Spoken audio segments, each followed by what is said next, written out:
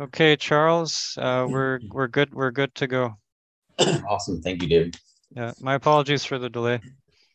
All good. So before we start the meeting, I would like to read a land acknowledgement. The land on which we meet has been here from time immemorial.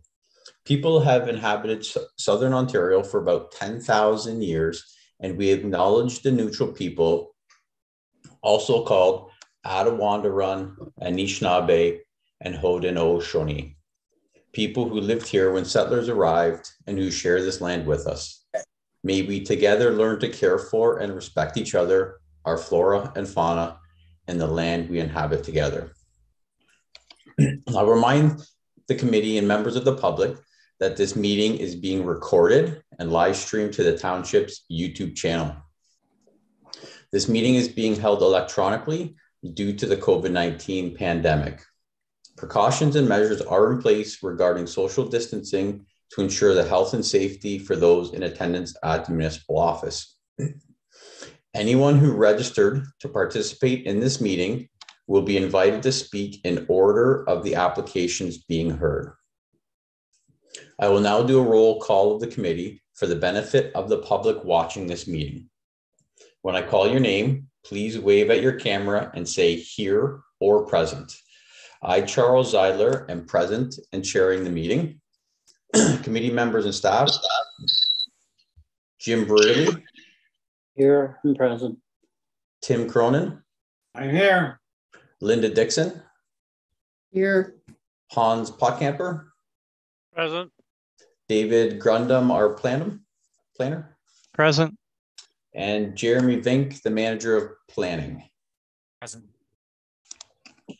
Great. I will now provide an explanation of the procedures for this meeting. Each application will be read by David, and he will ask each applicant to make a brief presentation, not to exceed 5 minutes. The committee will then be given an opportunity to question the applicant. Any other person who has registered with the recording secretary and is wishing to address an application, either for or against, will then be given the opportunity to speak. Please make sure you have turned on your microphone and video and identify yourself clearly for the recording secretary. After everyone has had an opportunity to speak, the committee will make a decision on the application. Once decision on your application is complete, please mute your microphone and turn off your video. You are free to leave the meeting at this time or remain and listen to the balance of the applications. The applicants are advised that each application has a 20-day appeal period as required under the Planning Act. The last day of appeal for the applications being heard today is December 14th, 2022. At this time, I will ask if any members of the committee, if they are declaring a pecuniary conflict of interest with any of the applications. No, I'm not. No. Okay, so that's everybody. No one has any. So then, David, if you could read the first application, please. Okay, thank you, Chair Zeidler. The first application is minor variance application A29-2022 by Janine Chapsky and Matthew Allen. This application concerns property at 58 Kennedy Road in Breslau, legal description being Lot 22 on Plan 892. Subject property is within the R1 settlement residential zone. The applicant is requesting relief from section 6.10.2D, building line setback, to reduce the building line setback adjacent to Elroy Road from 6 meters to be approximately 3 meters to permit construction of a proposed accessory building, being a pool cabana. The property is located at the corner of Kennedy Road and Elroy Road. And I'll turn it back over to the chair to allow any members of the public and or the applicant time to speak. So Margaret and John, if you wanted to give us a brief description of your application.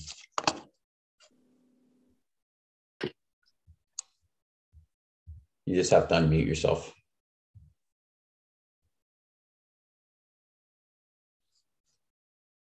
I'm sorry, are we not part of the Karen Martin? Okay, sorry. Then if you could mute your microphone and your video. Oh, okay. I was just trying to figure out how to do the video. I'll do Sorry, that. is it Janine and Matthew? Are they here? Yes, we're here. Yes, yes, they're there. Hi, sorry about that. So No, that's okay. That's quite all right. If you guys could give us a brief description of your application here. Sure, yeah. So I'm Matthew, and this is my spouse, Janine. Yes. We are the owners of 58 Kennedy Road in Breslau. And as it was sort of previously stated to you, it is located on the corner of Elroy Road and Kennedy Road in Breslau. Our minor variance application relates to the relief that we are requesting due to our residents being on a corner lot with the 6 meter setback as a standard in place presently. And we are asking that for the setback be reduced down to approximately 3 meters from the side yard property line, allowing us for the opportunity to build a pool cabana in our backyard along with a pool. The pool won't be the part that's close to the side of the property setback, but the cabana will be. But by being allowed to build the pool cabana within 3 meters of the side yard setback will allow greater use of our property for the building of a pool in the backyard, along with additional privacy from the residents on the other side of our property, as they have recently built a pool or installed a pool themselves. And it is somewhat close to the property line dividing our two properties. So we wanted to provide them with some additional privacy as well as ourselves by being able to maximize the use of our backyard. So we're happy to take any questions. Great, thank you very much. Do any members of the committee have any questions for the applicants?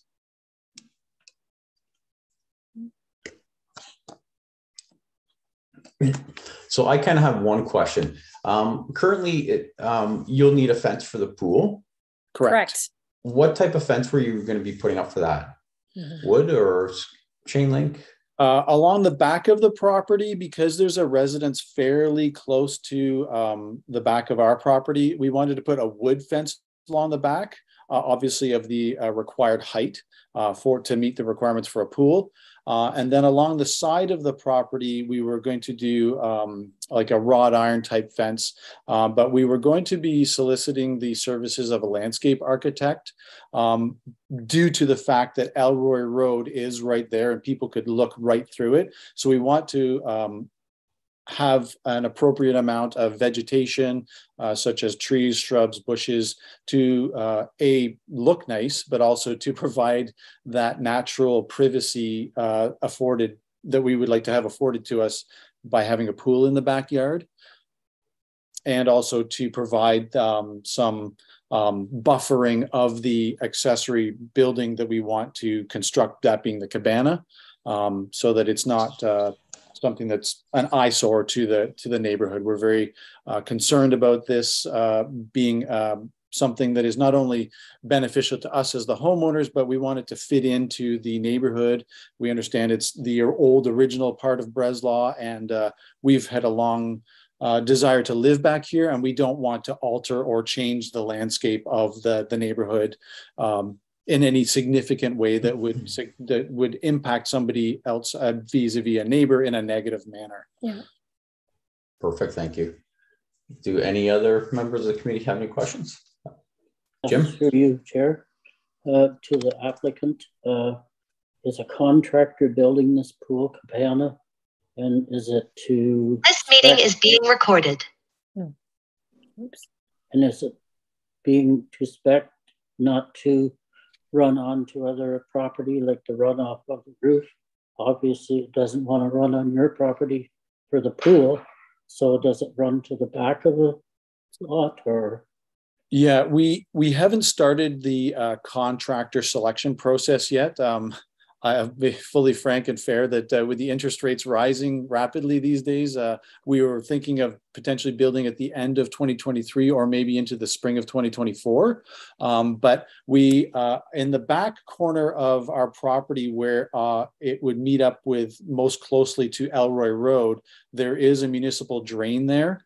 And we do plan on installing a French drain on the rear of our property along in between the two properties.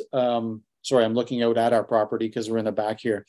French drain in between our property and our neighbor's property and along the back of our property to manage any excess water that would come off of the residence, the primary residence, and also off of the cabana, so that it would then be carried over into the municipal drain that's on the back corner of our property closest to Elroy Road. I hope I'm describing that adequately. Yes, you answered my question. Thank you. You're welcome. Thank you. Are there any other members of the committee that have any questions for the applicants? Not looking like it. David, is there anybody here that want to speak for or against this application? I'm just checking my list here, Chair Zeidler.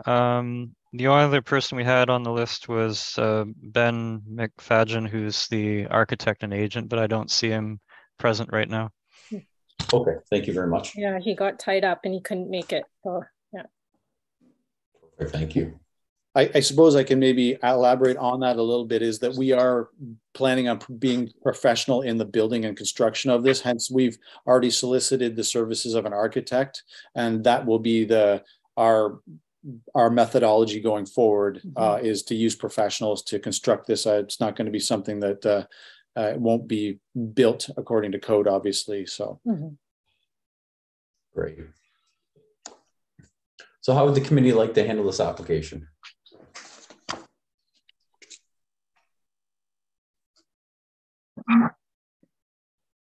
Linda?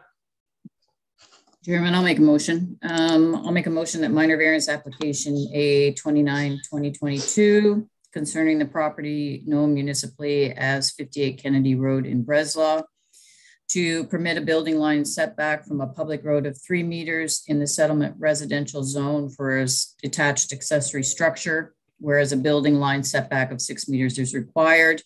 And that approval is subject to the two conditions set out in the recommendations, the one being the vegetative screening along the property line at Elroy Road, and that the owners also install physical screening to buffer the detached accessory structure from the streetscape facing towards Kennedy Road. Thank you, Linda. Do we have a seconder for that? I'll second. Thank you, Hans. And all those in favor? And that's everyone. So all opposed would be no one. So just wanted to remind you of the appeal period, which ends on December 14th, 2022. And I believe you'll get something in the mail regarding the decision tonight. Okay, thank you. wonderful. Thank you very much for your time. Yeah, thank you. Thank you. Anything else to add to that one, David? No? Oh, nothing else. You got it, Charles. Awesome. Thank you very much. Thank you. Okay, so David, if you could read the next application, please. Sure. The next application on the list tonight is minor variance application A30-2022 for Skyline Retail Real Estate Holdings Incorporated. The subject property is located at 315 Arthur Street South in Elmira, is within the service commercial C7 zone with site-specific provisions. The applicant is requesting relief from section 20B 0.5.3 of the C7 zone to reduce the building line setback adjacent to Southfield Drive, which is located to the north, from the required 6 meters to be approximately 3.2 meters to permit a physical addition to the existing commercial plaza. The applicant is proposing construction of approximate 740 square meter addition on the north side of the existing building. And I believe Mr. David Galbraith is in attendance tonight to speak to the application as agent for Skyline. Great, thank you. If you wanted to give us a brief description of the application, that'd be great. Sure.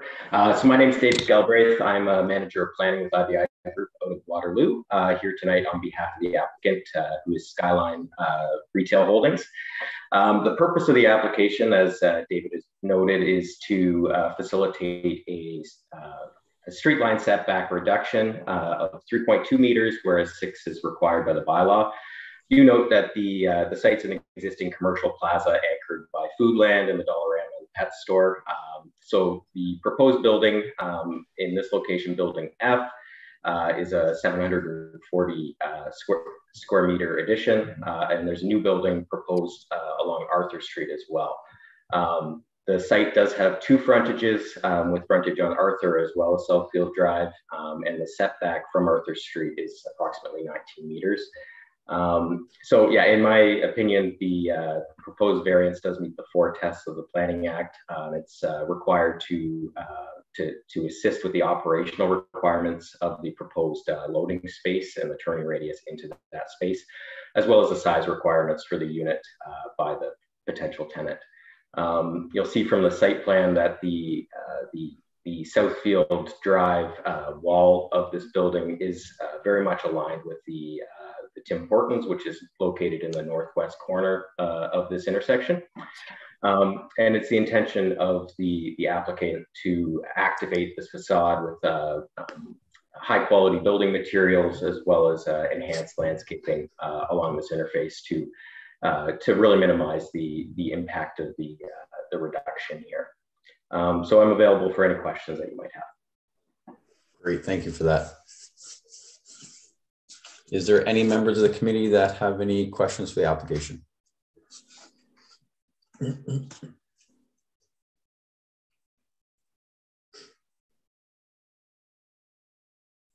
Okay, not looking like it. David, sorry, was there anybody else that wanted to speak for or against this application? Through the chair, Charles, I don't have anyone else on the list for this evening. Thank you. I'll probably ask every time because there's a lot of windows here with names on them. So how would the committee like to handle this one?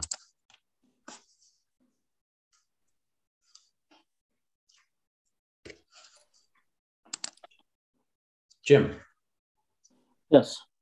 I would like to make a motion that minor variance application A 30/2022 for Skyline Real Estate Holdings concerning the property described at parts of lot 3 and 6, which take up 315 Arthur Street South, be approved, subject to A and B being understood as noted.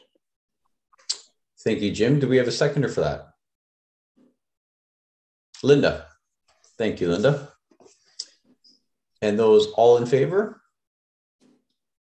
That's everyone. So any opposed would be 0. So just wanted to remind you of that appeal period date, which expires on December 14th, 2022. And you'll get confirmation of the decision in the mail. Thank you. Thank you very much. Okay, David, if you wanted to do the next one, please. Okay, thank you, Charles. Through the chair, the next application on the list this evening is minor variance A 31-2022 by Karen Martin. Subject property is 44 St. Charles Street East in Maryhill. Zoning on the subject property is currently agricultural with site-specific provisions that allow for a group home use of a housing up to 22 residents. The applicant is requesting relief from section 2.55, definition of a group home in the zoning bylaw, to suspend the licensing requirement for a group home in order to permit specialized housing needs for a broader range of people, i.e. refugees and or other individuals requiring group living arrangements. No exterior changes to the property or the building are proposed. And we do have, I'll just note for the committee, we have a number of individuals in attendance tonight that have delegated to speak at this meeting, including the applicant, Ms. Karen Martin, as well as her agent from GSP Group, Mr. Steve Weaver, who is also in attendance. So I'll turn it back over to the chair at this point. Thank you. I guess being that it's Karen's application, did she want to speak first, or did she want to let GSP Group speak on behalf of? No, I was only going to speak for backup. I think Steve Weaver can cover all the points. Great, thank you. Steve? Thank you, Mr. Chair, and thanks, Karen. Good afternoon, members of the committee. My name is Steve Weaver. I'm a planner with GSP Group, and I'm here acting for Karen Martin, the owner of 44 St. Charles Street East in Maryhill. This is regarding application A31-2022. I have reviewed the staff report with our client, as well as the public submissions, both in support and opposition regarding this application. As you'll see in your agenda package, the submissions are fairly extensive, and I prepared a presentation to try to help to provide some clarification of the purpose of the application and address some of the comments and concerns that have been raised. So I do have a slideshow to share, and it effectively summarizes some of the information in our letter that we submitted yesterday, which I understand has been circulated to the committee as well. So just bear with me while I share my screen. Can you see that okay, Mr. Chair? Yes.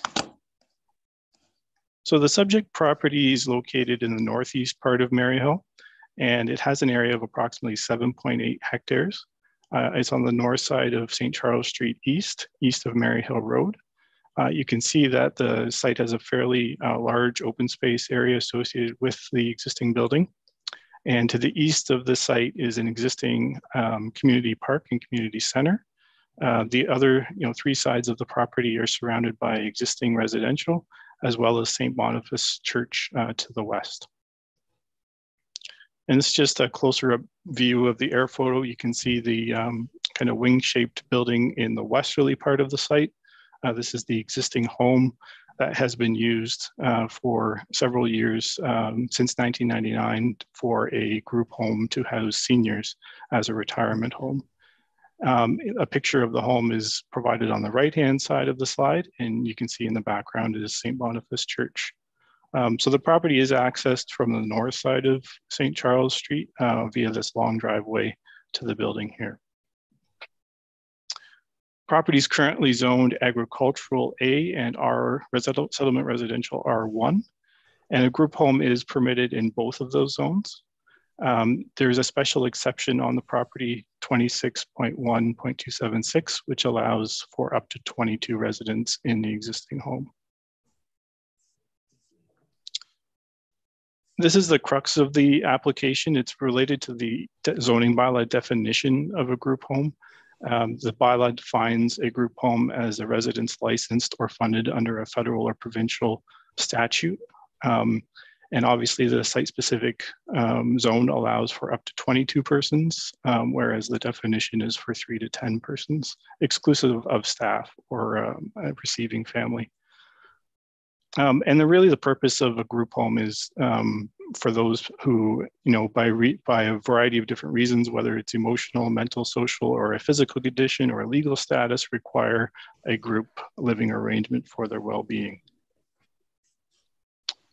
So there's a range of different types of group homes that are licensed by federal or provincial statute, including a retirement home, such as the home that's been operated on the property. There's homes for those with development disabilities under the Ontario Developmental Services Act, children's residences under other provincial legislation, as well as childcare centers, recreational camps, a home for special care, which is really for nursing, residential, or sheltered care. It's something that a home that's operated under the Minister of Community Safety and Correctional Services, for example, for ex-convicts on parole, that's a type of licensed group home, and long-term care homes under the Long-Term Care Act. So any of these types of homes are permitted under the definition of group home in the zoning bylaw, because any of these types of homes are licensed by the federal or provincial government. What that really does is restrict the use of the property to only those types of homes. The purpose of the variance is not to exempt any of these types of homes from a licensing requirement. In fact, the township zoning bylaw can't do that. The federal and provincial rules regarding licensing and the statutes associated with that override municipal zoning. So if any type of home on this list were to be operated on the property, it would still require a license. Other permitted uses on the property include a residential building 1 unit, which effectively allows the existing building on the property to be occupied either by the owner or by any tenant or lessee authorized by the owner. And that authority is really drawn from the Planning Act, which says that zoning bylaws cannot distinguish between persons who are related and persons who are unrelated in respect of the occupancy or use of a building or structure. The purpose of the minor variance is really to allow for the housing of Ukrainian refugees. And there's a current need for that, as you'll see in the numerous submissions that were received. In future, if the Ukrainian refugee stream is no longer in need of housing, the minor variance would allow for housing other refugees, immigrants, or others who need group accommodations for their well-being, but of course does not, again, alleviate the requirement for licensing for those types of homes that do require licensing by the federal or provincial government. This would be for people who need group accommodations, but there actually is no licensing program available through the federal or provincial government for those types of homes. This would also allow a greater range of supportive housing needs to be met in the community. The Government of Canada is currently providing settlement support for Ukrainians coming to Canada through this program. And that program is administered by Immigration, Refugee and Citizenship Canada, or IRCC. It allows eligible Ukrainian nationals to stay in the country for up to 3 years. And there are some criteria associated with that. So they do have to have temporary or resident or visitor status, work and study permits. It allows them to leave and return to Canada at any time during that stay, and school-age children would be eligible to attend school. The program indicates that everyone in Ontario has the opportunity to support the arrival of displaced Ukrainians and any newcomer to Ontario. So certainly this is not limited to group homes. Our client felt that group homes are an appropriate location, as it would allow Ukrainian refugees to live together with other refugees and to help support each other. For those who want to host Ukrainian refugees, it requires a vulnerable sector screening of the host, which is basically a background check. Again, there's no federal or provincial licensing system or funding required to support Ukrainian refugees. And the minor variance application would provide relief from that requirement to allow the housing of refugees in the group home without the need for the licensing. There are a number of supportive policies and legislation and provincial interests in the Planning Act. For example, one of the provincial interests is the adequate provision of a full range of housing, including affordable housing. And the Planning Act requires official plans to ensure the adequate provision of affordable housing through policies. The provincial policy statement instructs municipalities to provide for an appropriate range and mix of housing options, including special needs requirements. And the growth plan for the Greater Golden Horseshoe instructs municipalities to provide for a diverse range and mix of housing options, and including accommodating the needs of all household sizes and incomes. Likewise, the township official plan encourages the provision of assisted housing. It directs that assisted and special needs housing shall be permitted in all designations and permit residential uses. And the minor variance will give effect to these policies by allowing the existing home to provide housing for persons such as refugees who need group living arrangements, but do not need access to more specialized housing facilities that require a federal or provincial license. The Ontario Human Rights Commission also provides some advice to municipalities insofar as planning approvals for housing. They've highlighted that the Ontario Human Rights Code states that every person has a right to equal treatment with respect to the occupancy of accommodation, which includes housing. And there are a number of international treaties that Canada has ratified that again establish that right to access housing. There were some concerns raised in the submissions that housing, the minor variance could lead to increased crime in the community. But the Ontario Human Rights Commission has studied that and has indicated there's no evidence of a connection between the presence of group homes or supportive housing and increased crime rates.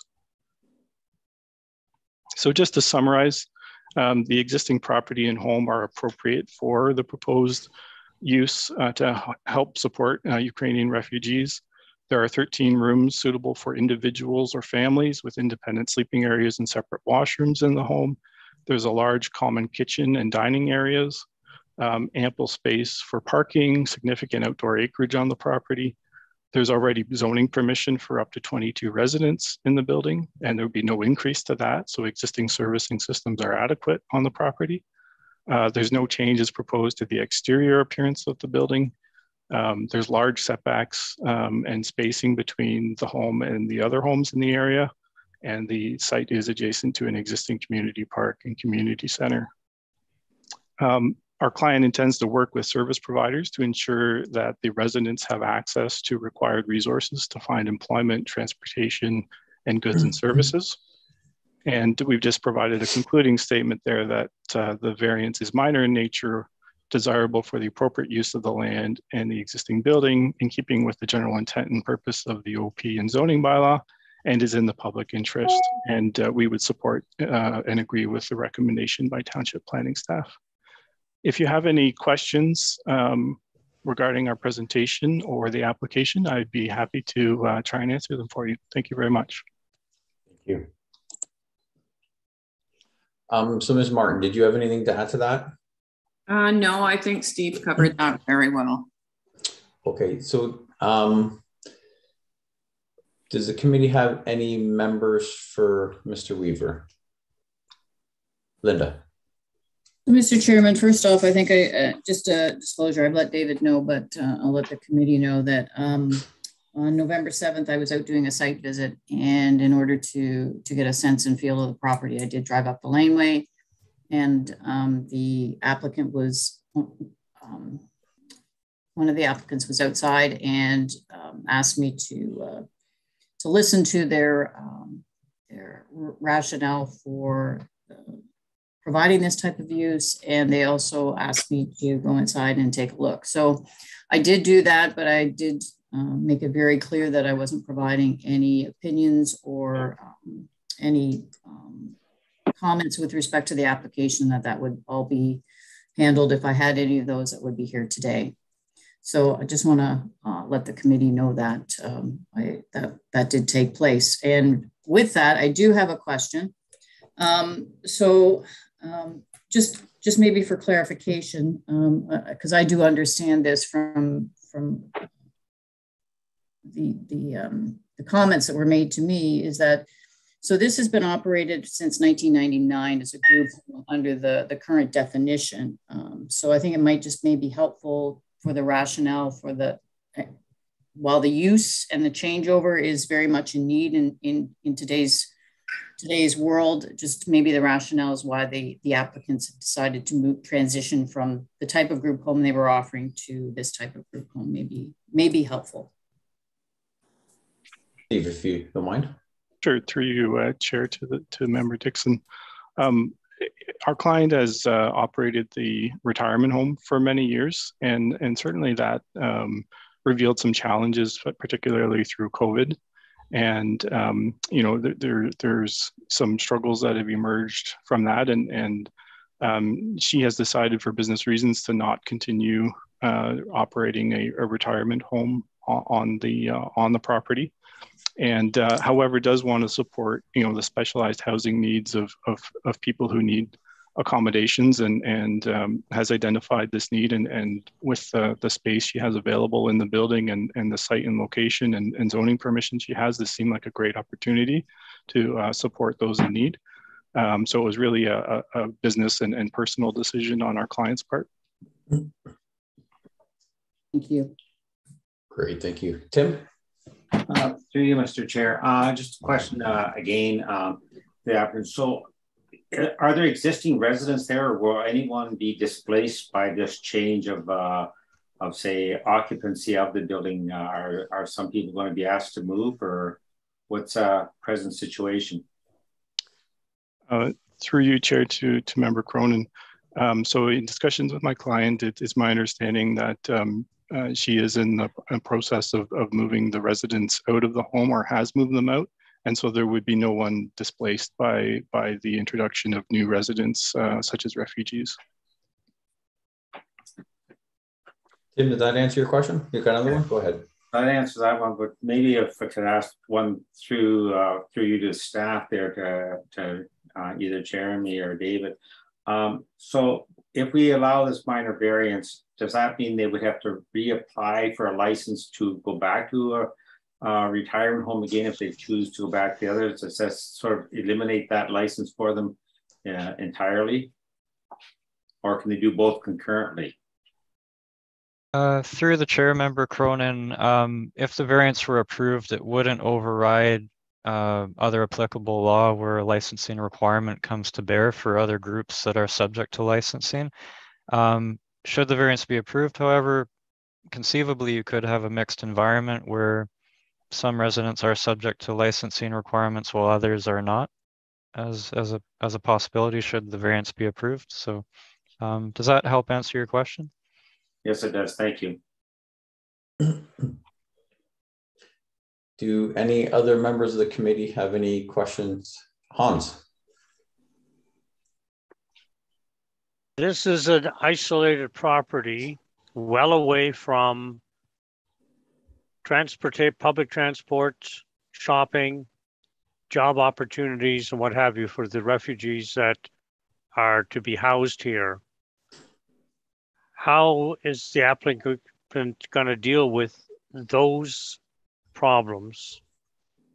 This site does not seem to be that suitable for somebody coming in and needing access to transportation, to a variety of help sites that Maryhill doesn't offer. Mr. Weaver? Yep, through you, Chair, to the member. We definitely looked into that and have outlined some of our findings on that in our letter. There are a number of resources available within the region to support these types of homes. I believe there are, Ukrainian refugees being housed in or proposed to be housed in St. Jacobs as well. So it is possible to make it work in smaller communities. There are a number of delivery services available for food and pharmacy and other goods and services. There's transportation and ride sharing services available with only a few minutes wait to the property. We've investigated that. And it's our intent that, or our client's intent, as she stated to me, to connect the residents with people knowledgeable of the resources available in the region and to connect those residents with everything they need, because there are volunteers and others working to support the settlement of Ukrainian refugees in Canada and to help them navigate how to access all the goods and services that they need. So we do think, and our client in discussions with other providers has investigated this to ensure that the services and other needs can be met. Thank you, Mr. Weaver. Hans, did that answer your question? To a limited extent, it does, because there's a lot of public sympathy right now for the Ukrainian refugees who are coming over. But what's being proposed is much longer term than, let's say, a 2-year, 3-year Ukrainian issue. And the public support and sympathy is not likely to be there when other groups come in here. I'm not convinced this is a good site, being so remote from all the public services, that this is really the right use for the property. Okay, thank you, Hans. Do any other members of the committee have any questions? Jim? Yes, through you, Chair. Will these refugees, when they come into our country of Canada, are they likely vaccinated and up to date with COVID boosters, shots, vaccines, whatever, men, women, and children, or perhaps even pets included? Mr. Weaver.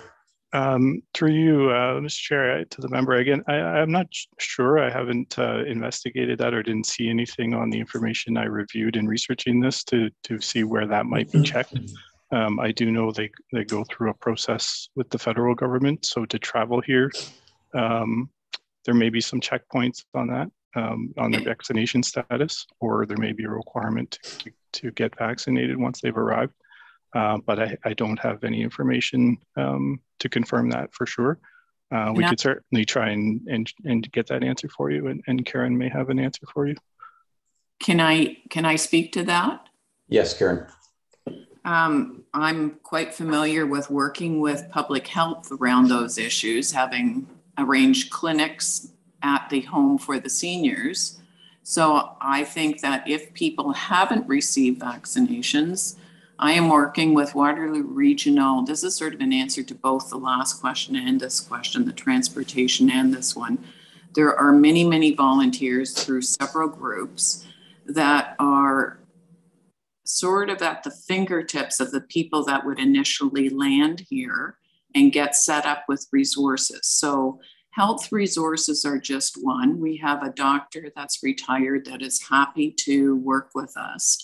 And those kind of resources to set up a vaccination clinic, I've done it many, many times with the seniors. That's not a hard thing to do. It would certainly be one of the things that we would need to do along with a lot of the other needs. Just in terms of the transportation issue, my thought was to fundraise. We've had lots of opportunity and lots of people offering to get a van. I have jobs outlined for as many people as we want through Danby Appliances, just to name one, but there's other people. And he's willing to offer, that's why we thought that for those people coming in a van that we would purchase, they could get to the jobs. Kids could go to school with the local bus service. And we are screening for taking younger families so that I think teenagers do need to have access to different kinds of transportation, but we're looking with our group, Grassroots Immigration Services, to screen younger people to help with that transportation need. There's also hundreds of volunteers that are willing to drive people places. And just for the understanding of the committee, this is more of a landing spot for these people to come, stay until their feeling is settled enough and have their job because they're on working visas, and then can move off and set up their own household. So it's not someplace they're going to come and stay for 3 years. They would move on, the next people would come. So I hope that answers both the transportation and the vaccination health issues. Thank you, Karen. Linda. Thank you, Mr. Chairman. Just some comments, because I think the committee is aware on past applications where I've spoken about a use and not seeing a use as being changing a use, I guess, is what is not necessarily, in my opinion, a decision that this committee should make. So I want to make it clear that in my interpretation and view that I see this as the council of the day back in 1999 approved the exemption for a group home. Yes, there is the definition which speaks to the licensing. That is in the definition, and that to me looks more towards a regulation than an actual use. The use of the property is a group home. And just going through that list, thank you, Mr. Weaver, for all the different types of group home uses. I found that very helpful. If you take a look at a lot of those would probably, we could say the same things about those that we're saying about the particular use of this property as well. Although the use is the group home, the use isn't the occupants. I think we have to look at that very, very carefully and realize that it's a group home. So a lot of those licensed group homes could could very well, we could be talking about the transportation and other issues as well. But from my perspective, I see this as council has said back in 1999, here's the exemption to allow this property for a group home up to 22 residents, I think is what is in the exemption. Just wanted to clarify that. Thank you, Linda. And David. Yeah, through the chair, just to respond to Member Dixon's comments, I will note for committee that within the current zoning bylaw that was adopted in 1986, a group home is a permitted use in the agricultural zoned portion of the property where this group home is actually indeed located as of today. The site-specific amendments, there's been 2 to my understanding over time, subsequently increased the maximum number of permitted residents, which is otherwise capped at 10.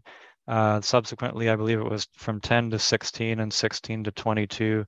The last amendment being passed, site-specific zoning amendment, that is being passed back in 2016. So just a point of clarification around Member Dixon's comments as it concerns permitted uses for the site.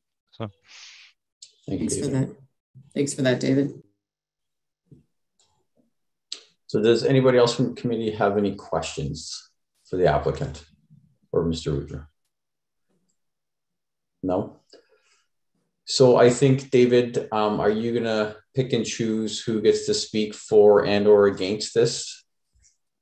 Through the chair, I'm going to go by the order that the names appear in our list. So at this point, I have first on the list, Mr. David Islakar. So David, I believe you are connected in. If you could unmute yourself and turn your video on. And hello. Hi, David. And hey, can you hear me okay?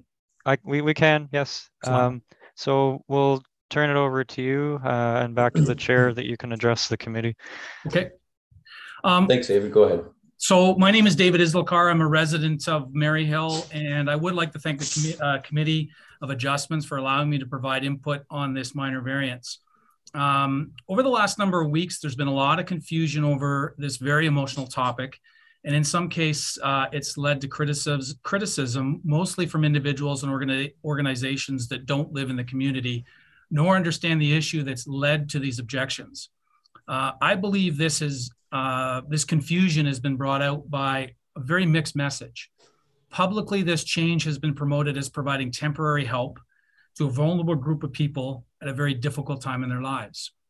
However, the solution presented is asking the community without clarity to permanently accept what I believe is to be a major change. In reviewing the letter that accompanied the application, it makes very little mention of Ukrainian refugees. There's no plan nor strategy on short-term housing. Instead, most of the letter is justification on long-term assisted and special need housing. It too is extremely important, but it's not what was publicly promoted. It's hard not to come to the conclusion that this is a long-term strategy.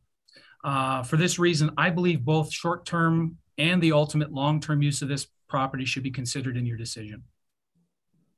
Staff has provided an opinion that this should be considered as a minor variance, and I would ask the committee to consider this as not minor.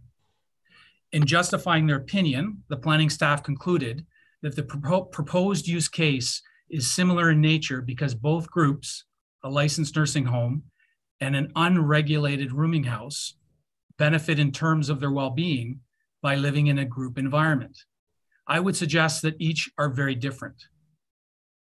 Housing alone is a very small part that contributes to the overall well-being in a regulated environment, particularly nursing home. For example, there's services provided, cooking, cleaning, bathing, supervision's provided. And because of licensing, oversight is provided. I believe all of these contribute to the well-being of an individual in a licensed environment.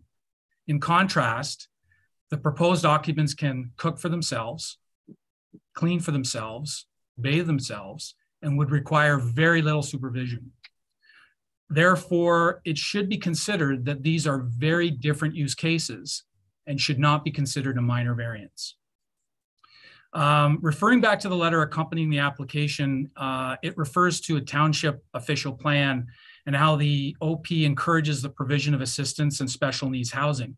However, in that same plan, assistance and special living is defined to include residents licensed or funded under federal or provincial statute. I would suggest by providing relief of this licensing, by definition, it can no longer be called assistance or special need care. It would be something else. And I would then ask the question, does this even fit with inside the official plan?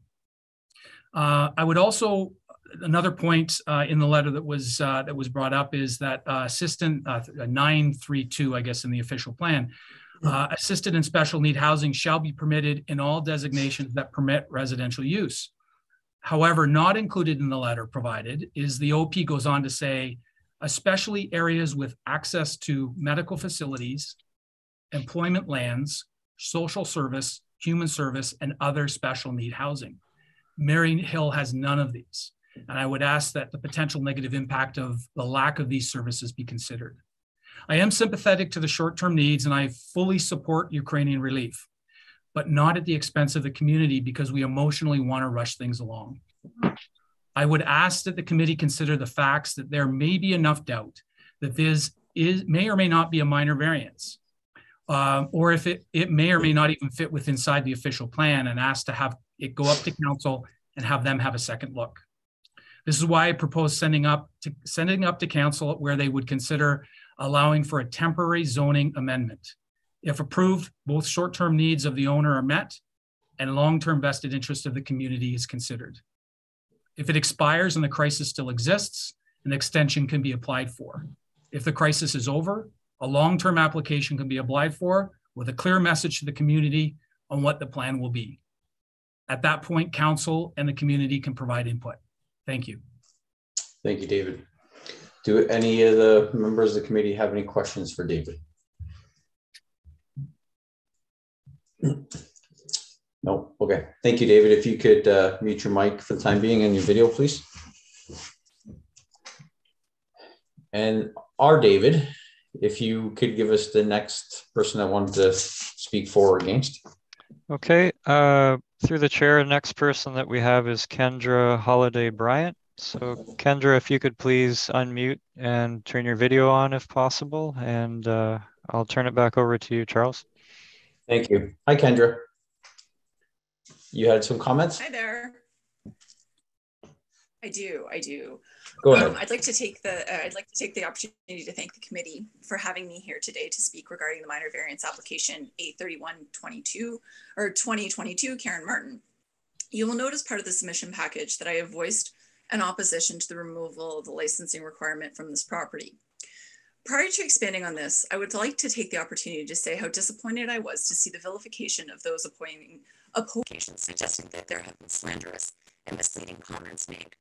The opposition of this minor variance has nothing to do with the suggested short-term use of the property to house refugees. In fact, the committee will find that while those who have made submissions have raised concerns to the housing of refugees, it is out of concern and compassion for these new Canadians' ability to set up for success as they integrate into living in Canada. It is felt by some in this community that we do not have the adequate social supports in Maryhill, such as public transportation, access to social services, and simple infrastructure such as grocery. Given that they have had such a hard journey to arrive here, there would be nothing worse than to leave them feeling isolated. But with that said, you will find that many in our community, including my own family, have made both financial donations to Ukrainian relief and donations of many children's items to help families arriving to ensure that children as they integrate into Canada. There has been a gross misrepresentation of this opposition of the minor variance application and twisting it to suggest that those opposing are exercising NIMBYism. There are further accusations of those opposing the application to not be welcoming to those that are experiencing displacement as a result of the war in Ukraine. I would argue that those who have made these accusations do not understand the argument that is being put forth, nor do they come from our community and understand the broader impact of the application as it is written. The opposition has nothing to do with housing Ukrainian refugees, but rather is related to overreaching application of the minor variance to remove all licensing requirement at present and in the future. With the removal of all licensing requirements in the zoning, as was applied for, there would be the removal of all checks and balances that are provided through these, opening up the possibility in future to exposure of other vulnerable populations that require adequate support that are found in the licensing agreements. Had the original application only focused on the exemption to allow the housing of those displaced due to war, and understanding of the support plan and specific guiding principles, much of the stress could have been avoided. In reviewing the recommendations from staff, it would appear that there has been an alteration to the application limiting the variance to be allowed to accommodate the vulnerable population as defined. I would ask that the committee consider taking this recommendation one step further and grounding this decision in legislation.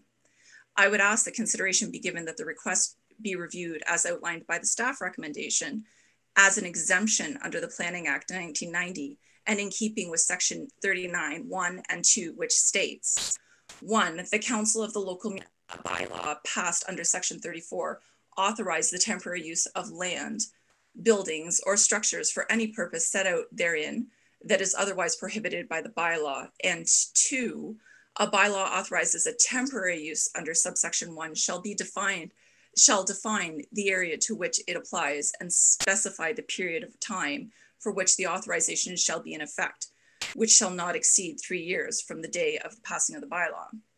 By allowing for a temporary exemption under the Planning Act, it would satisfy the request made by the applicant for short-term use to house refugees and address the sense of urgency to allow for housing of individuals who have been displaced due to war, all while protecting the existing bylaw, which requires licensing oversight of a group home.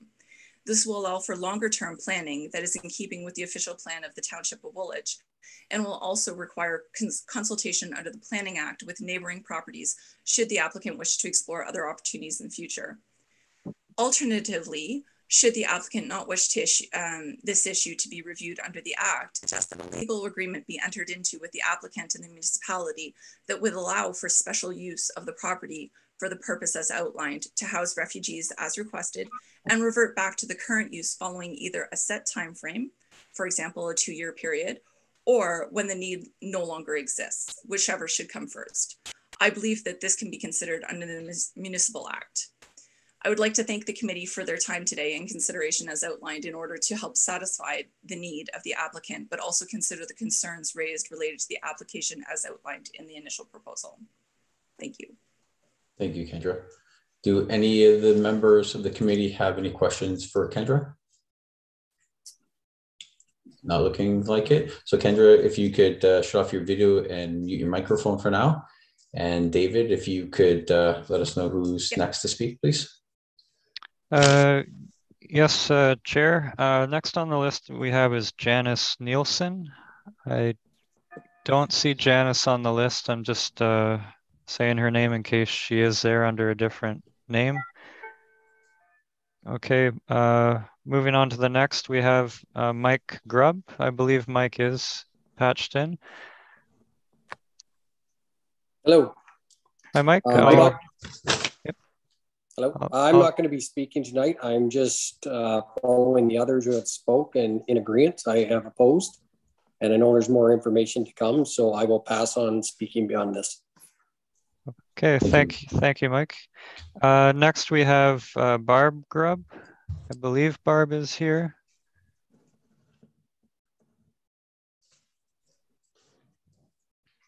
Hi, I am Mike's wife, so he's letting me do the talking. So, yeah.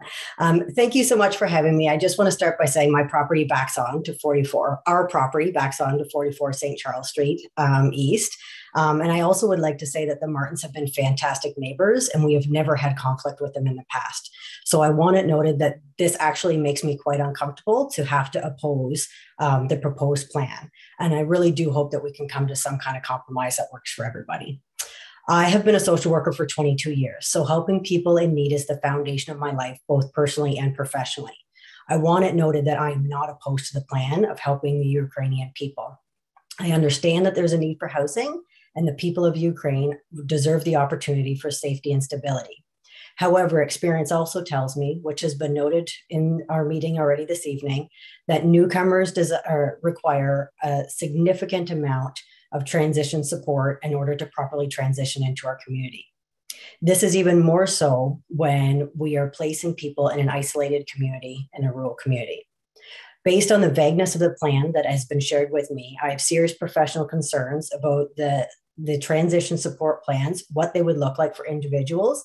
And I'm worried that details such as employment, grocery, transportation, but also plans with schools, including do the schools have the capacity to offer the ESL support necessary when it's true rural schools for the students and the young children moving into the area. And because of the vagueness of the plan, I'm not clear of whether or not this has been thoroughly thought out. Nevertheless, this is not my reason for opposing to the application of the minor variance change. My opposition is based on the steps of which are being taken and the concerns about the future use of the property as noted by other people. I understand from the staffing report provided to me that the committee feels that this meets the criteria for a minor variance change. However, I would like to challenge that. I have consulted with 2 professionals involved in municipal politics and planning, and both parties feel strongly that this change does not constitute minor variance. What is being requested is an obvious change of the use of the property and therefore should require a zoning bylaw change. I cannot help but to feel that the request for a minor variance change is extremely short-sighted and is being done out of convenience and not necessarily out of best interest. Providing permanent relief from the land use definition of group home not only changes the current use of that property, but also permanently removes the licensing that's attached to that property. Once this property removes the requirements, there is no longer any professional standards for competence or conduct of the services that's offered in that home by the current or any future owners of that property. This, to me, is not minor in nature. The staffing report also provided recommendations for a certificate of occupancy and relied heavily on this to support that the application meets the criteria of minor variance. Let's be honest, this doesn't solve anything, but rather it band-aids a solution that attempts to offer a false sense of security.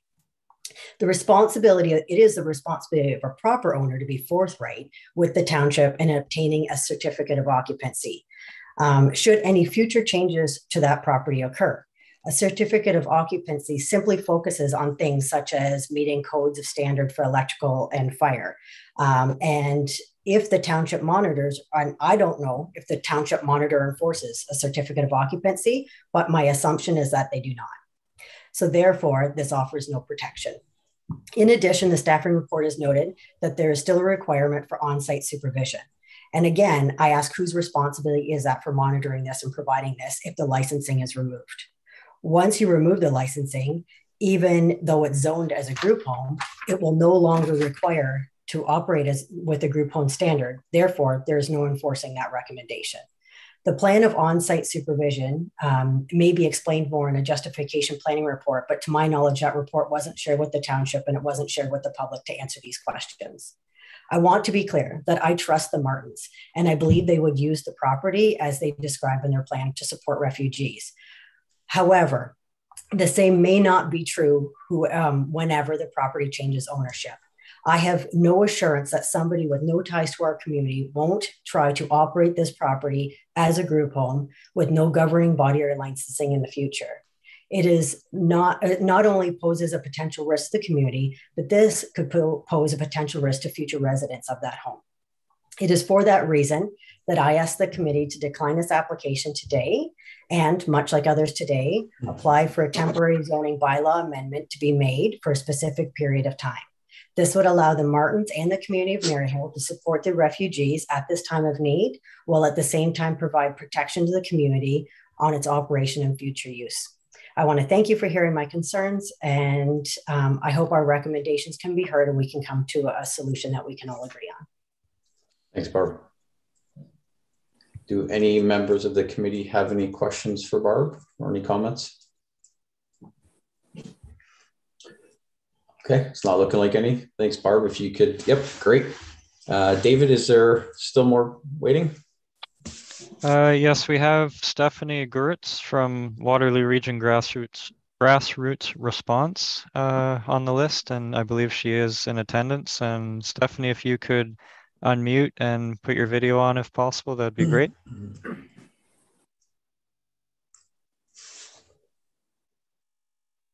She was in the car or something. Was that the one? I believe so. Stephanie, are you there?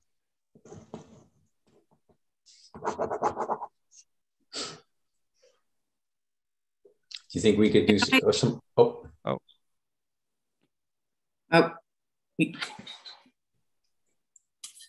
Stephanie? No, it actually was Karen. I was going to, am I allowed to offer a comment to the last comments or no?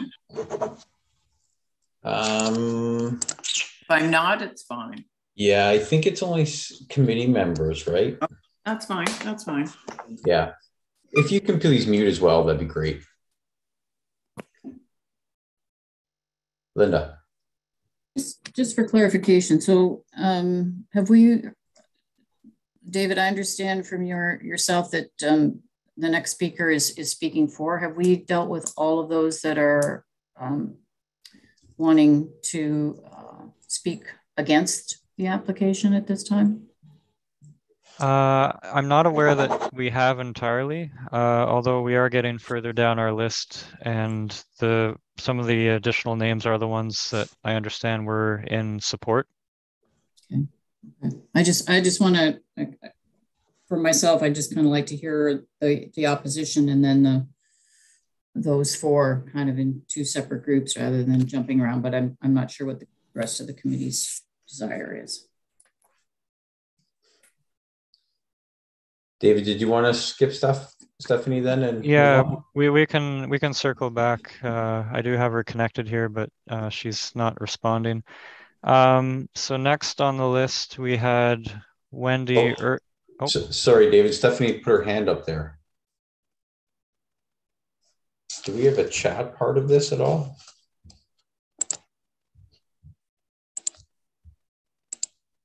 Okay. Sorry, we'll move on then. Okay. Next on the list, we had Wendy Irving, but I do not see her present. Next, we had Pamela Uri, and I do not see her here. We have Bonnie Bryant, who is present. Bonnie, did you want to speak to the application? No, I'm just here to observe. Okay, great. And next we have Margaret Semilio, and I believe Margaret is present. Showing as Margaret and John. Yeah, they unmuted. Yeah. Sorry, not too techy. Hi, Margaret. Hello. So the floor is yours if you wanted to make some comments.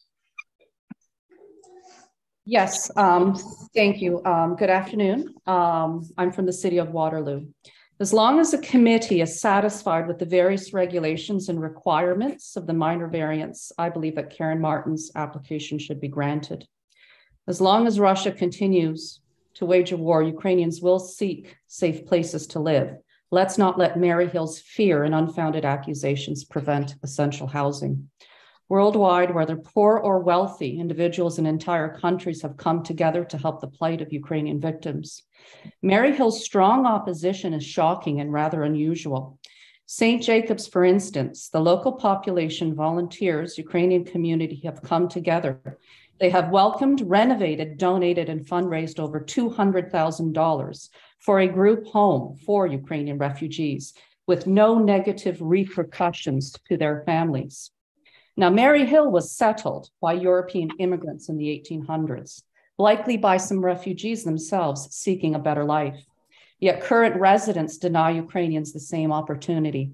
A petition signed by over 60 individuals, letters express residents' concerns that the homeless, poor refugees are not welcome in Maryhill, citing removal of restrictions that does not serve the needs of their community, raising safety concerns, and for their residents and their community. Now, this is simply untrue because there's no evidence to support any of these claims. Ukrainian refugees are not a threat to anyone. They are actually victims of war. Letters stating Maryhill has a strong, inclusive community that includes all people. My question is how? What these opposition letters are vividly describing is exclusion. Strong communities gather together. They are not threatened by helping strangers, those that they may deem undesirable in desperate situations. Letters of concerns of children playing in their park, close to their properties, their church that backs onto the former retirement residence. I find this personally deeply distressing that these letters mention religion and church. Is this not their church? I'm sorry. Is Boniface not a public space? Do refugees or people with problems need not attend or seek solace and help in this church? Where are your works of faith, I'm asking you? A year ago, Ukrainian lives normal lives.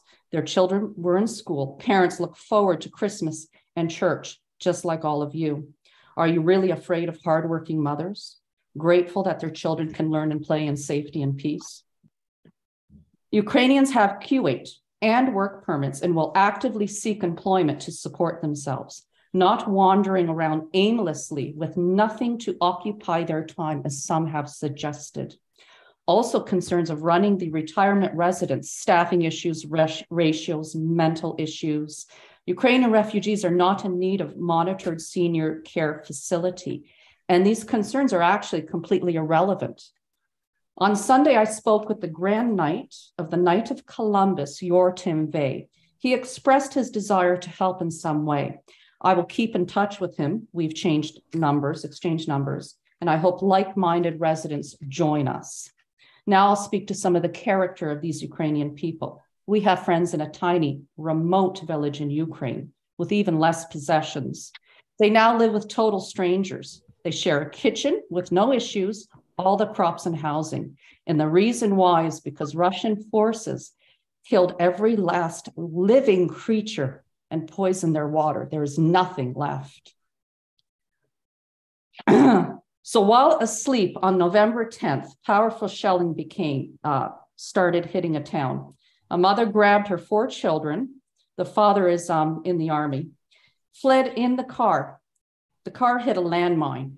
14-year-old Mikhailo regained consciousness, pulled out his mom, his 9-year-old sister, his 2 siblings died in the landmine.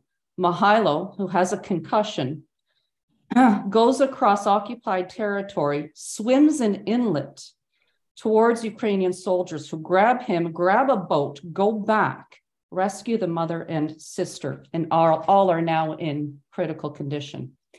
Today, as we speak, cruise missiles are slamming into the entire Ukraine territory, worst to date. Ukrainians are fleeing. These are some examples of the strength and the character of some Ukrainians that may choose to live in Canada. So, dear committee, I'm asking you to be like Mikhailo and do the correct thing, push through your fears and be courageous. Because what is the point of saying never again if we do nothing? Thank you. Thank you, Margaret. And then Mark, John can't get his computer to work. Can he speak? Sorry. Okay, I guess if it's going to be quick, we usually have a 5-minute per, right? So I understand. My name is John Samila. We live in Waterloo. While we've done a lot of work for the Ukrainian refugees that have come to our area. I was a teacher for 35 years. Schools are always open.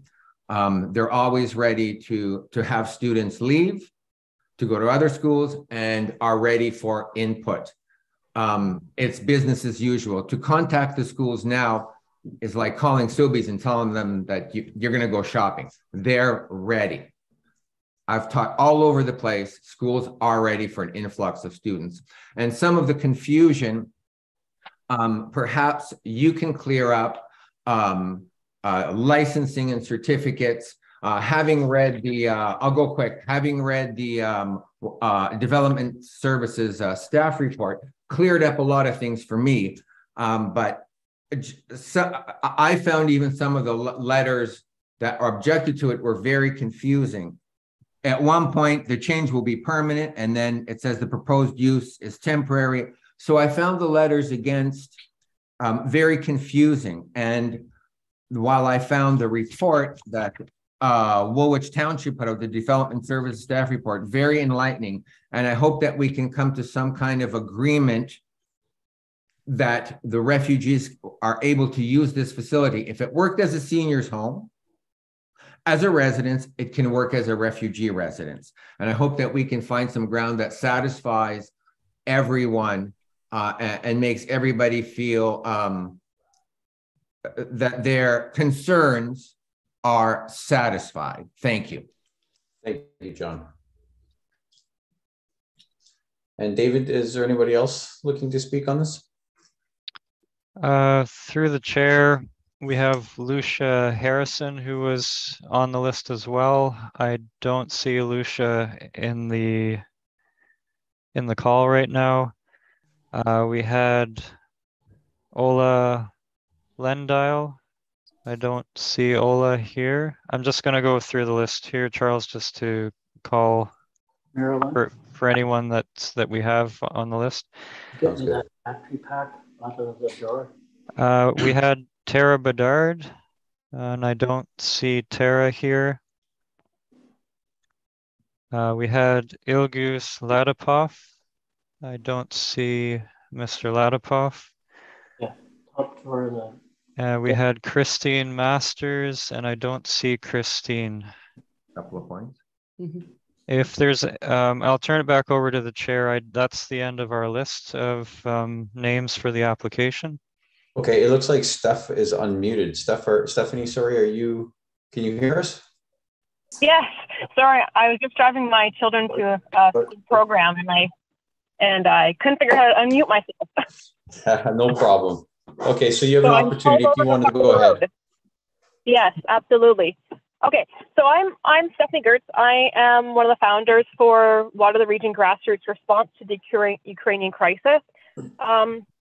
We started up in March in response to the war, and from that time, we've built up a network of over 350 volunteers, with a majority of them wanting to assist with transportation, food services, social support, and whatnot. So we have a massive amount of volunteers and people in the community. And of those 384, we hardly did any advertising whatsoever. People are reaching out to us everywhere to offer support for Ukrainians coming into our area.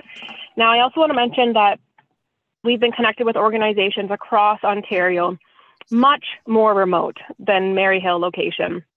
Maryhill location is actually in a really great location for jobs and employment. They're 20 minutes from downtown Waterloo, 20 minutes from downtown Kitchener, 20 minutes from downtown Guelph. And it's a fantastic location. Like one of the previous speakers spoke about, the Ukrainians coming here, they are fleeing war. They got up, they packed their knapsacks, and they traveled for days on foot. They've spent, days in terminals. They're not coming here expecting it to be easy. We get emails all the time. So from our application process, we have over probably 600 applications from Ukrainian families that are seeking assistance to come to Waterloo Region. We can't keep up. Currently this month and next month, there's about 18 families coming into Waterloo Region that are looking for our help and assistance for finding house. Some people don't realize that the process for coming in here is through the CUAT process, CUAET process. It is totally different than the normal immigration refugee process. They get a one-time fee of $3,000 per adult and $1,500 per child, and that's what they get. That's it. They have absolutely no support for finding hosts. Majority of people are flying into Canada, booking flights, and they're finding hosts through WhatsApp. They're finding hosts through Facebook. They're talking to strangers. They're just connecting with anyone. And when they come into Canada, they land at an airport.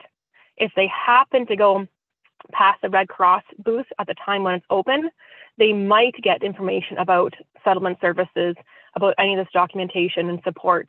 There is no absolute support for housing other than maybe a 1 week or 2 week stay in a hotel if the Red Cross has space and if they're open. So these are all major concerns. So when Karen reached out to us and said that she might have a facility for 13-bedroom space, we said we we were so ecstatic. You can't tell me that we have so many volunteers that are working with so many families. There's a family with a husband and wife, a 4-year-old and 2 one-year-old twins. He's in Italy right now, or they're in Italy right now. He's working 15-hour days, 7 days a week, and she's at home and they're living in a 430 square foot inn for the last 8 months. And they want to come to Canada. And I'm talking to them right now, and they would be one of the families that would be coming in. We have the resources, we have the supports all across Ontario and Canada, around the world. We're making it work. People are rallying together to help. We are partnered up very closely with KW Multicultural Center, as well as the YMCA for settlement services. That helps with education, employment, healthcare, income support, immigration services. We're also connected with organizations such as 519 Community Collective, which is helping with food baskets and other things. We have the teams, we have the power, we have the passion. For people mentioning that outside groups that are coming in and commenting on what should do this minor variance, it's because Water the Region is rallying together. It's the whole Water the Region that's supporting the Ukrainians that would go into this space, not just people from Maryhill. Yeah, and I mean, yes, I don't know what else I can tell you. I'm just in the car, like I said. I don't have my PowerPoint with me. But there's desperately families in need right now that could use the space, that are living in hotels or have a flight in 2 weeks, and they've been scrambling and they're just looking for someplace safe to live. Thank you. Thanks, Stephanie. Do any members of the committee have any comments or questions for Stephanie? I know. I can't talk about all this. No. Stephanie, could you mute your mic for us, please? And also Margaret and John. Unmute. Please mute. And David, just to verify, that is everybody? Based on our list and who I see here, that is everybody, but perhaps just do a final call if there's anyone's linked in here. Yeah. Sorry, is there anybody here that wanted to speak for or against this application that hasn't had the opportunity?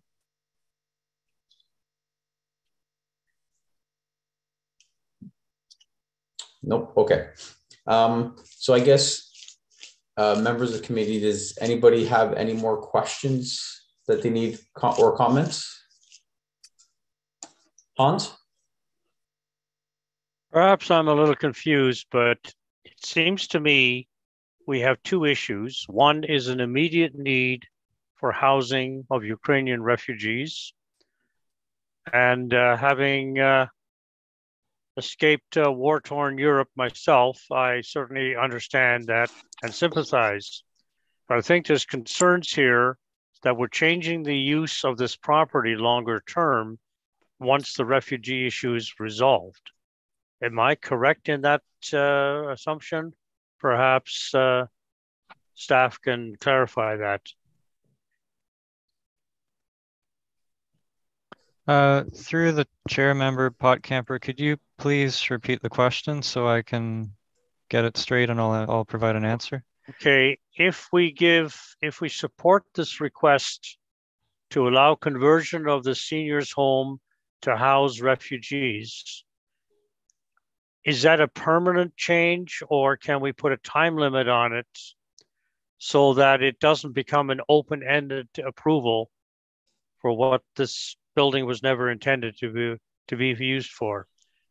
Recognizing right now, it would be helpful to the Ukrainian community to have a temporary place to stay while they settle in Canada and find more permanent accommodation. Through the chair member, Potcamper, to the best of my knowledge, we can't invoke a time limit or expiry period on a minor variance approval.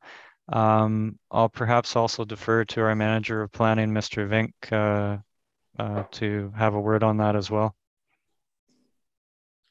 Yeah, through you, Chair, to Councillor, to Member Potcamper. No, through a variance, we can't put a timeline on anything. We're amending the definition to allow something. So yes, there is two things kind of going on that are getting intermixed. One is to address the needs of the refugees as what they're proposing that will take place initially. but the changing of the variant through the variance would allow a longer term opportunity to suspend to allow for non-licensed group home setting. So let's be very clear. What we're trying to accomplish, what this is accomplishing, the proposed variance, is saying that group homes can still exist on the property of any kind, right? They'll still be licensed if they want to come in. So she could modify the use in the future and go back to a group home, and they would be licensed as required. So there's certain licensed group homes.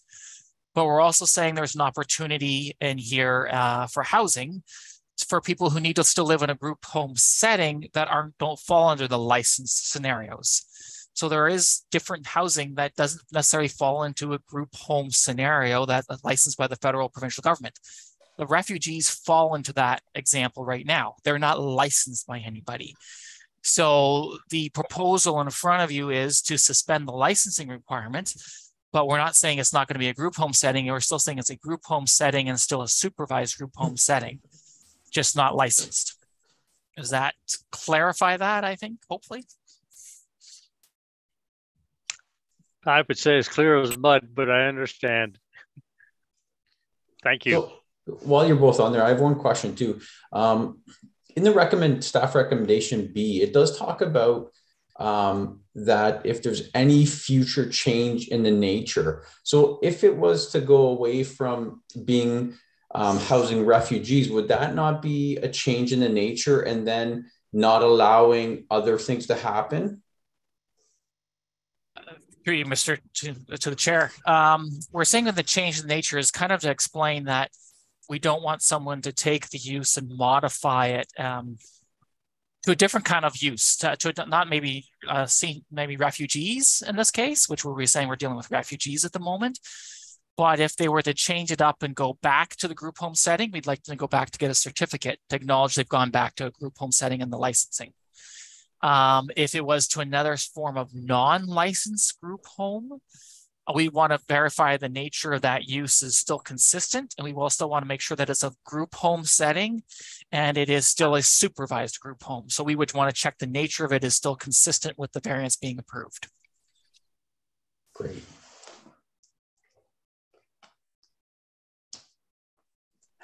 Do any members of the committee? Linda. Thank you, Mr. Chairman. Through you to staff. So I was, after going through things and looking at the zoning bylaws, I stated earlier, I feel that this, the use is permitted, group home, period. It's in the exceptions, it's a group home. The exception is for, in this case, for the 22 residential uses, but it's allowed both. Thank you, David, as you clarified, as a right in the agricultural zone and then the exemption. So definitely looking at that is this, as I said, lifting the licensing was kind of like in my world and in my planning world as being a lifting of a regulation.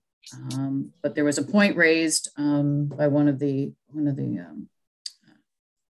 individuals speaking today about the OP, and I've gone back and I've looked at your comments because I read them, and then I've gone back and I've looked at them again with respect to the OP, and I want to be clear in my mind.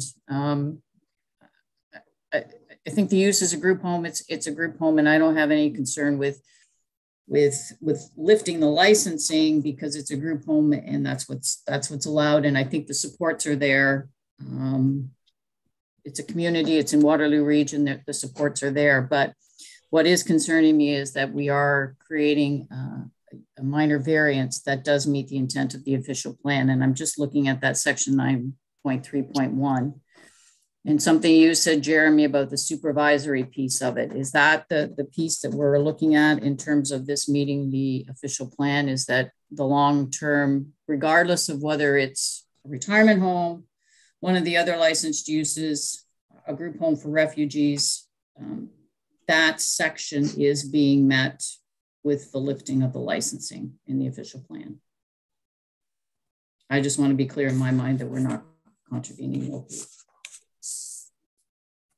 Yeah, through you, Chair, to Member Dixon. So yeah, I don't see us contravening the OP. It is still a group home scenario, still a group home setting. We're changing what the definition, what group home meant in the current bylaw. It's not in the zone official plan. It's not saying that it has to be licensed necessarily, but we're just saying on the zoning that we are still allowing a group home. It is still there. There is still a supervised, it is still operating in that sense with some level of oversight by the landowner or the manager of the property. I was just trying to find the OP section you're referring to, but I just don't have it at my fingertips. But yes, I would say we're not contravening the OP. The use is permitted. A group home setting is permitted, and a group home setting is in the OP and the zoning. So nothing's being contravened here other than just changing what the definition might be of how that's put forward. Licensing isn't actually a land use question, generally speaking. The licensing component is talking about how they operate internally, that the province sets in rules about maybe certain restrictions about, like they mentioned, certain levels of care for so like you take seniors, there's certain levels of care or other elements, but it's not actually identifying that the land use itself. It's not talking about the land use itself. It's talking about the individual, how that home operates under a different licensing requirement, which has nothing to do with the zoning. Thank you, Jeremy. That's kind of what I was thinking, but I just wanted, and I note in the staff report, if it's, I don't know if it's taken verbatim, but it does not say the word shall. So that's why I was asking for the clarification. If it said shall, then. Yeah, just to be clear, it actually says assisted and special needs housing, including group homes. It doesn't say it has to be only a group home that's licensed. It is special needs and assisted housing. So it is giving that care. So that's still what's proposed in the variance. Thank you. Thank you. Thank you very much, Jeremy. Tim. Just a comment. One of the comments from the public was suggesting take this back to council. My take is that council did look at this and recognize this property as being able to hold out through time up to 22 additional people. So council has already looked at it and established that this is feasible as a group home or as a retirement home for additional 22 people within the township at this site. So I think council has already established that it is. We're discussing the licensing requirements to of the people that are there. So I see this as just a simple occupancy requirement to allow it to do so. As much as all the rest of this goes on, I think it's already been established that the site can handle 22 residents, and we shouldn't be there to hold it back. Great, thank you, Tim. So does anybody in the committee have an idea of how they would like to handle this or put a motion forward? Chair, I'm prepared to make a motion that minor variance application A31-2022 GSP Group on behalf of Karen Martin concerning subject property as 44 Charles Street East, Maryhill, requesting following relief from the zoning bylaw. One section 2.5 definition 2 of group homes to suspend the license requirement for group home in order to permit specialized support and assist the housing needs for a broader range of people, e.g. refugees and or other individuals requiring living arrangements to support their well-being be approved subject to A and B as outlined in the staff report. Do we have a seconder for that? Jim, you'll second that? Thank you, Jim. All those in favor? So that's everyone. So then all those opposed would be a no one. So just another reminder, we've been here for a little bit on this one. So there is an appeal period that expires on December 14th, 2022. And I guess, is it going to be Steve Weaver or Karen Martin that would get that sent to them from staff? Through the chair, we would be sending it to both the owner and their agent, Mr. Weaver. Yeah. Perfect. Thank you very much. And then David, I guess we have one more. Through the chair, yes, we do. So the remaining application, it's actually 3 applications that are interrelated. So following is consent application B22 2022 And sorry, I'm just grabbing my sheet here, as well as accompanying minor variances A32 2022 and A33 2022 that concern property on Elmira, municipally addressed as 4 Walker Street. I'll start with the consent application B22 2022. Proposes to sever a parcel of land measuring approximately 260 square meters from 4 Walker Street to create a new residential lot. The proposed retained lands that would have an area of 332 square meters would also constitute a residential lot containing an existing single detached dwelling.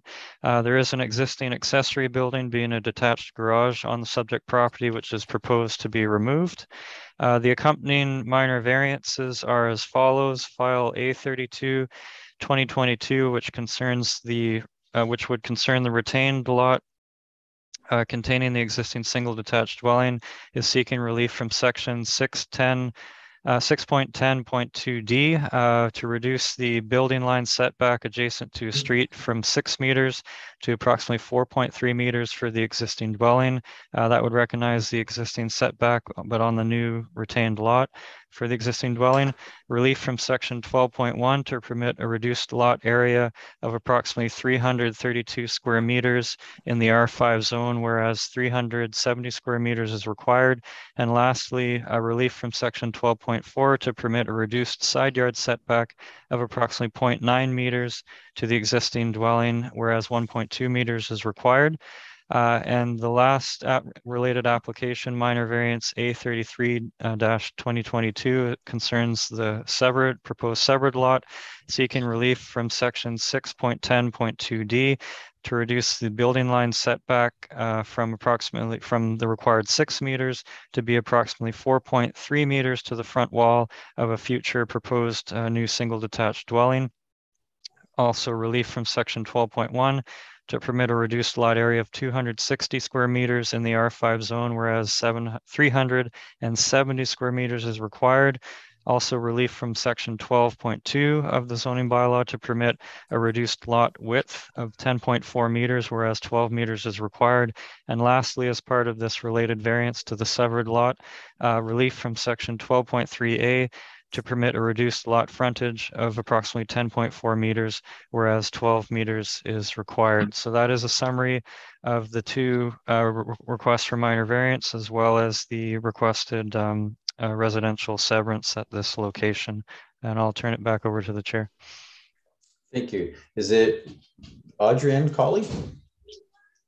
Yes, it is. Kristen Barrowsdale will be speaking on my behalf. Okay, perfect.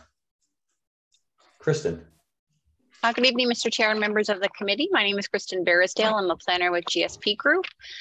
As Adrienne had spoke to, we are the agents representing her with respect to the proposed consent application. I'll keep it very brief. I've had a chance to review the staff report and recommendations put forth by David. We have no concerns or objections with the application, and I'm just here to answer any questions that you may have or respond to any inquiries that have been expressed to the committee in advance of this meeting. Thank you, Kristen. Do any members of the committee have any questions for Kristen? Okay, not looking like it. Jeremy, was there somebody else here for it? I see a D. Oh, and Oksana.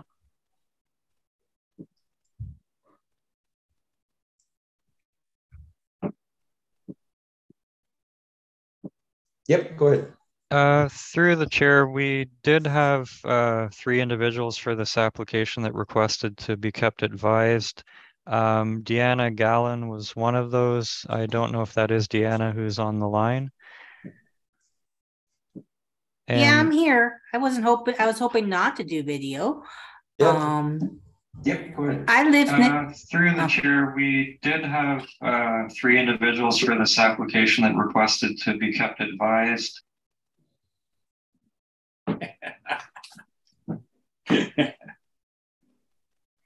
Is that feedback or?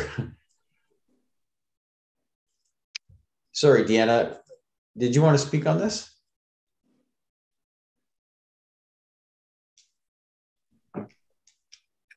Okay. It's not looking good. And was Oksana from the last one? Did you mention that name or? Oh, through the chair, I see Deanna unmuted herself. Yeah, I finally figured it out. I'm sorry. I wasn't planning to do video. Do you really need to look at me? I'm not sure really what the rules are with that. I don't think so. Is it, David? Because if they were on the phone. Yeah, through the chair, it's at the committee at the chair's discretion. But I think if we can verify that this is Deanna Gallen, I think that would be sufficient. Yes, I live up 6 Walker and I have my neighbor beside me. My main concern I have is the tree. I'm not sure how this plan takes into account the tree that is falling on my house, and the parking lot or the driveway. It's right beside my house. It's beside my kitchen window. It's going to be beside my front porch. So those are my main concerns, is the driveway and the tree. Okay. Did any members of the committee have any questions for Deanna?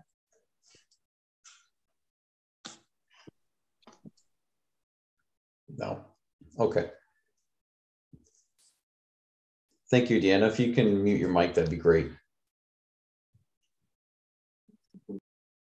And then David, was that everybody for this one? Through the chair, yes. I have 2 others on the list, but I don't see them. Neither of them are present right now.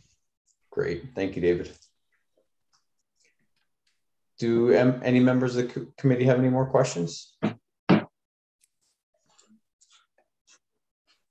Okay, not looking like it. How would the committee like to handle this one? Linda.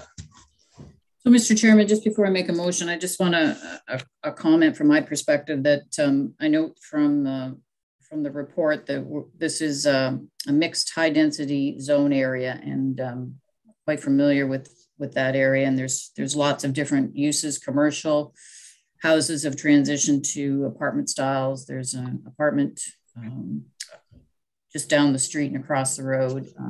So I think it's really is that mixed use, and we all know about the requirements for intensification, and you know, rather than continuing to go out, we infill or we go up to be more sustainable and less sprawl. So based on that, I'm going to make a motion that minor variance application, starting with minor variance application 832, 2022, concerning the property known municipally as 4 Walker Street in Elmira, for relief from section 6.10.2D to permit a building line setback of 4.3 meters from a public road where 6 is required, from section 612.1 to permit a reduced lot area of 332 square meters where 370 square meters is required, and section 12.4 to permit a reduced side yard setback of 9 meters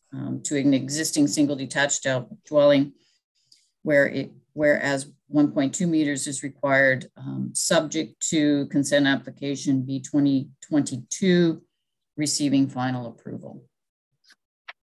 I said that right? B 2022? Yeah, B 22 of 2022. Yes, a lot of 22s in there. Just to comment, that's 0.9 meters, not 9 meters. Thank you, Tim. 0.9.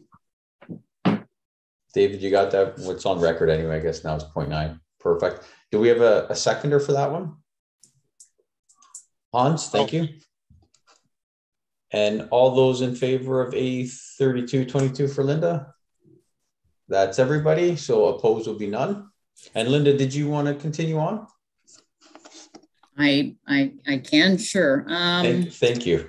So that a motion for a minor variance application 833 2022, same property, 4 Walker Street in Elmira, for relief from section 6.10.2D to permit a building line setback of 4.3 meters from a public road, whereas 6 meters is required. Section 12.1, reducing lot area from 260 square meters, whereas 370 square meters is required. Section 12.2 to reduce the lot width from 10.4 meters, whereas 12 meters is required, and section 12.3A to permit a reduced lot frontage.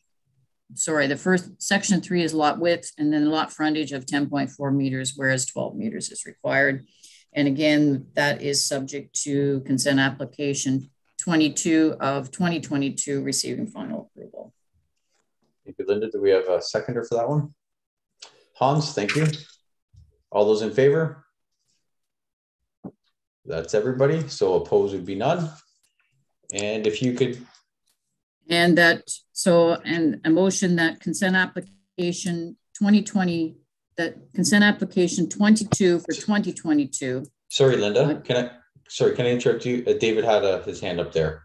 Sorry, David. Yeah, through the chair, sorry to interrupt. And this was sent to committee ahead of the meeting. I just want to note that we received formal correspondence from the Region of Waterloo regarding condition number 11 earlier today, and they stated to the township in writing that they would no longer be asking or requesting for the owner applicant to submit a record of site condition for the severed and retained parcels. So condition 11 is no longer needed based on direction from the Region of Waterloo Planning Department. I'll just note that because that is in our report currently, which went out before we got that confirmation today. So thank you for the reminder. Sorry about that, Linda, if you wanted to continue.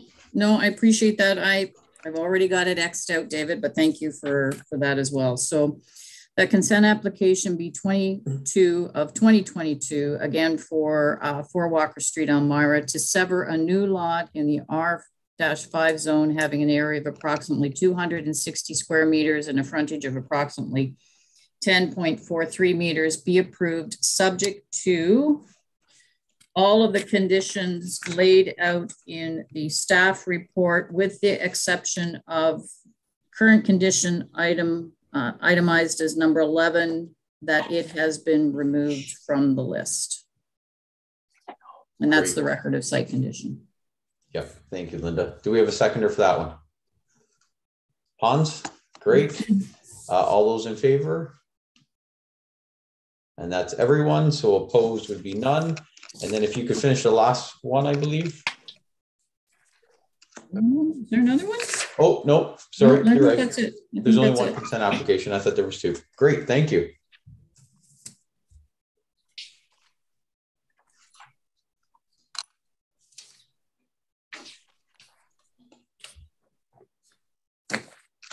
So that's everything then for tonight, David? Minutes. Correct, Charles. That's it for new applications. Yep. Okay. So then have the committees had an opportunity to review the minutes circulated for the previous meeting held on October 18th, 2022? And if so, are there any changes required for that? If not, if I can have a mover, please. Tim, thank you. Sure, I'll move the adoption of the minutes from October the 18th Committee of Adjustment meeting and sign variance. Awesome, thank you. Do we have a seconder for those? And Jim, seconder, and then all of those in favor? That's everybody. So all those opposed would be none. And that was done okay with the sign? Oh, because it was in there, yes. So, okay, there's nothing further to discuss. We can declare the Committee of Adjustment meeting to be adjourned. David, was there anything else for you, comments or anything? Just through the chair, just so committee's aware that nominations for the new term of committee should be opening up in mid-January. That was messaging we got from the clerk's department in the last little while, but we'll keep the committee apprised of when the nomination period is officially open. Great, thank you very much. Just to let you know, I'll be away December 3rd to 13th. I should be back in time for the meeting, but there's a slight possibility if I'm not, you won't even know from me because I'll be in transit if the way airlines are going. So I should be there, but you never know. That's probably one we might be able to do without you. I think there's only one so far, right? Correct. We just have one for the December meeting. And it's still the same date, right? December 13th. December 13th. Yep. Great. Thank you, everyone. Good night. Awesome. Thank you, everyone. Have a good night. Here.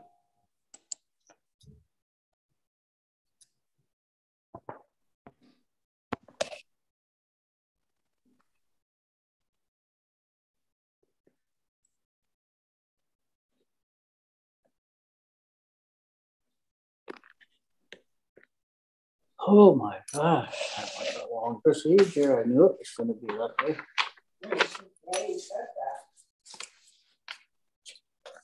Oh well, poor old Maryhill, they didn't get their way. They tried. Yeah. Yeah. I think they got a better understanding when some of those people come through and said, this is worked and this is over. And